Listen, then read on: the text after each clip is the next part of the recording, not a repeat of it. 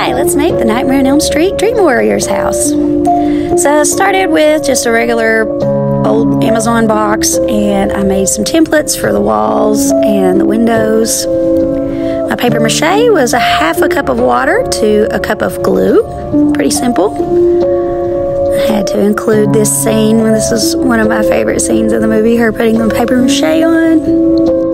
I didn't have any newspaper, but I just used some regular brown wrapping paper that was similar. Next thing, you have to have a ton of popsicle sticks. So I used real green acrylic paint. It was a little bit faster. And I used white, of course. And she uses Elmer's glue in the movie, but that would take forever. So I used hot glue because it's a little more sturdy.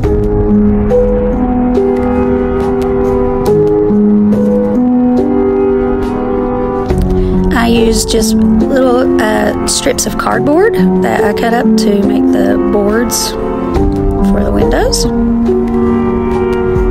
Then I weathered it using just a brown dry sponge and some acrylic paint.